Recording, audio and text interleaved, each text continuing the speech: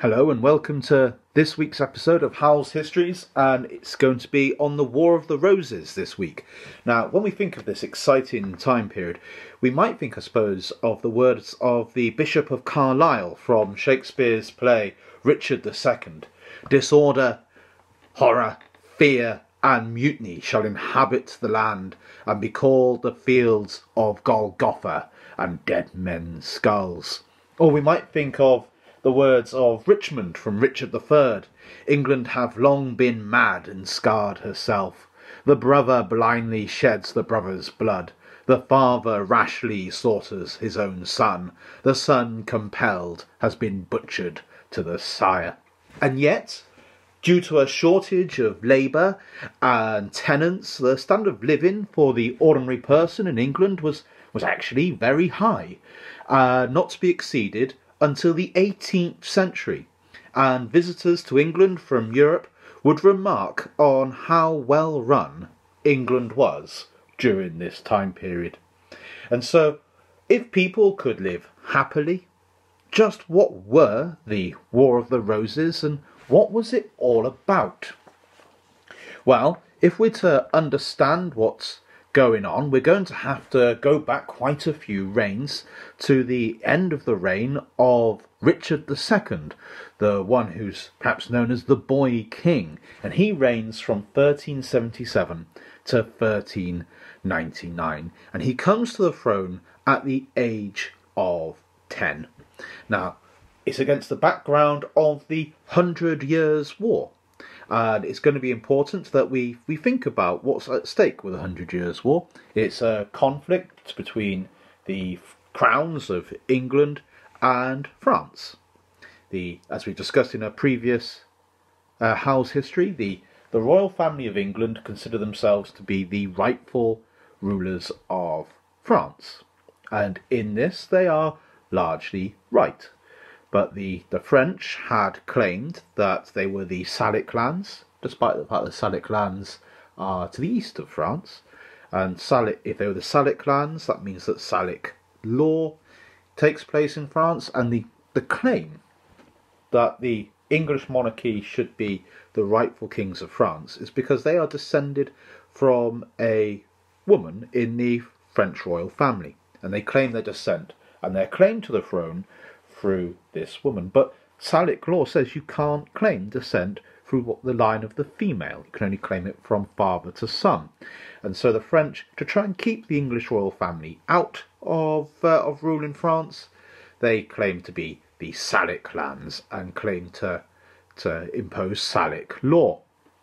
Now, Richard II, the Boy King, he is the son of the Black Prince of Wales, grandson to the great warrior king, King Edward III, the one who had won the famous victories against the French despite being heavily outnumbered at the battles of Crécy and Poitiers. And so Edward III and his son, the Black Prince, they are England's great warlords. These two are legends of renown.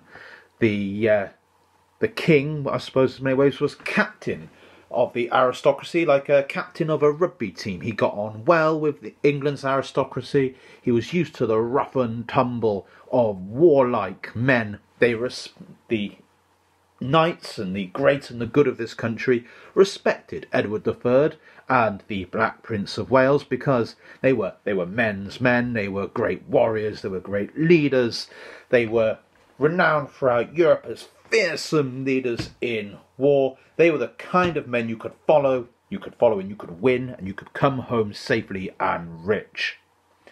But Richard II, because of course Edward III dies, and the Black Prince had died before his father had died very young indeed. A tragedy for England, and of course a tragedy for his father Edward III. But he had left behind his son Richard II, or at least the man who would become Richard II, his son Richard.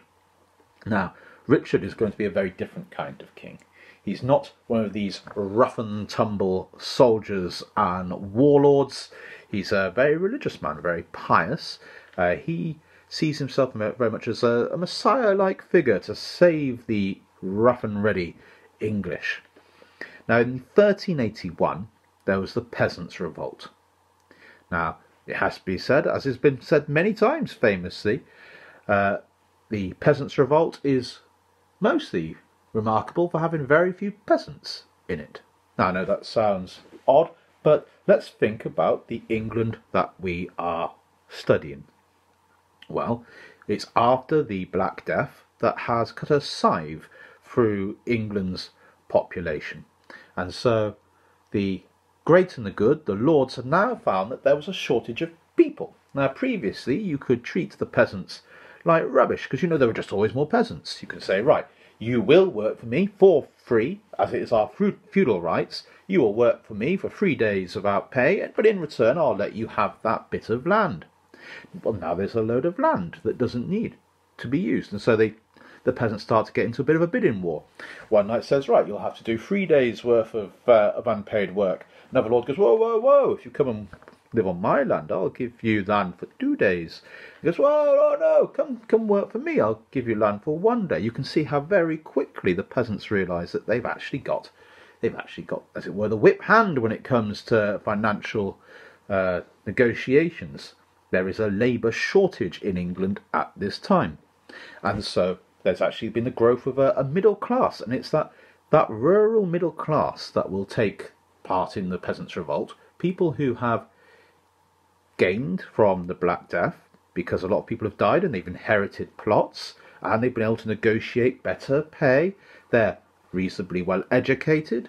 They know their rights, such as they are in this time period. They know their opportunities, more importantly, and they're determined to not lose what they've gained through heavy taxation and through the imposition of a new feudal system.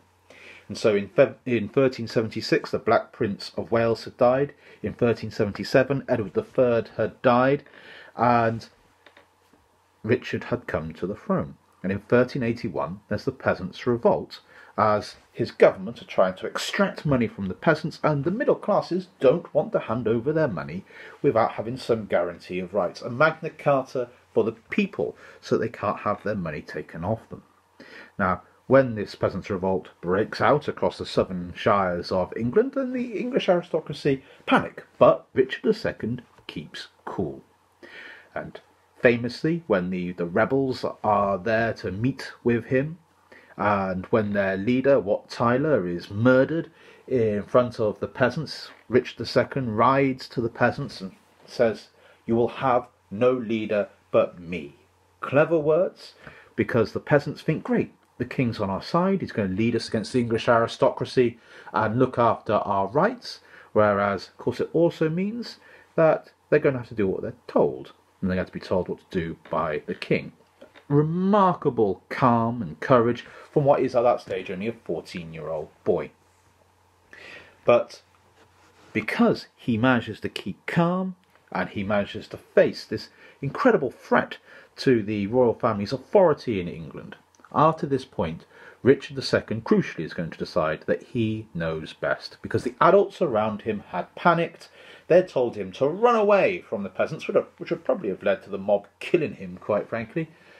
But he, however, kept calm, and now, ever since, he's there thinking, well, why should I listen to your advice? After all, I was the one that was proven right. I was the only one who knew what was for the best. From now on, it's me that we're going to be listening to. And so this is going to be a really bad lesson that he learns from the Peasants' Revolt. And this is what's going to cause the trouble as we go forward and start to approach the War of the Roses.